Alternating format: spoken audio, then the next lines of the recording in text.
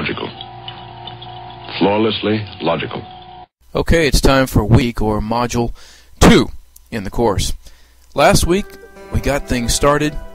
I was glad to see everybody get on board and be involved. Very interesting to read about people's background.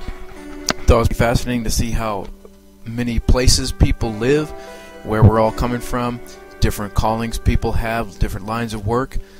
It ought to make for even all the more fascinating interactions when we get down to discussing things. Well, this week, as you will see, you go into course content, go into module week 2. We're talking about logic. Don't let that scare you, by the way. Logic is something that everybody does, like it or not, whether we do it well or not. Some people, you can also call this reason or reasoning.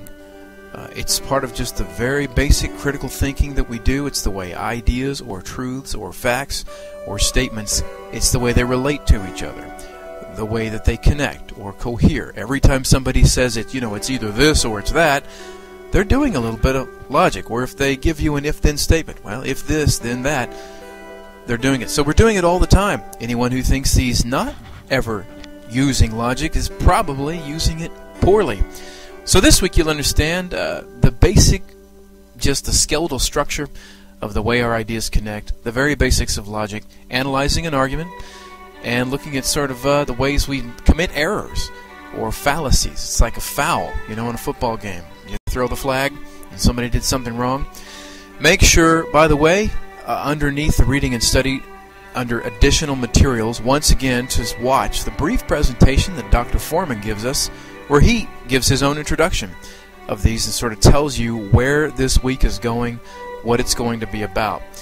And I think you, if you just give it the time and read carefully and think it through, you'll find this very useful in everyday life. Starting with your own thinking, it'll sort of challenge you about how you think and sort of how you do critical reasoning.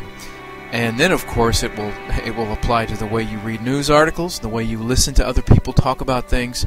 If you don't watch out, it can make you sort of that annoying guy who constantly points out the way that people's arguments have gone off the rails. That's sort of something else. That's a different matter. We have to learn how to do that graciously. So we'll get it underway.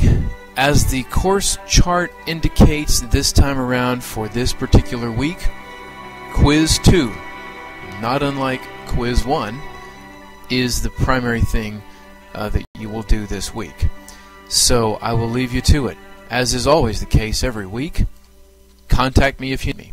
Short of that, I hope you make it a great one. Bye-bye. Spock, remind me to tell you that I'm sick and tired of your logic. That is the most illogical attitude.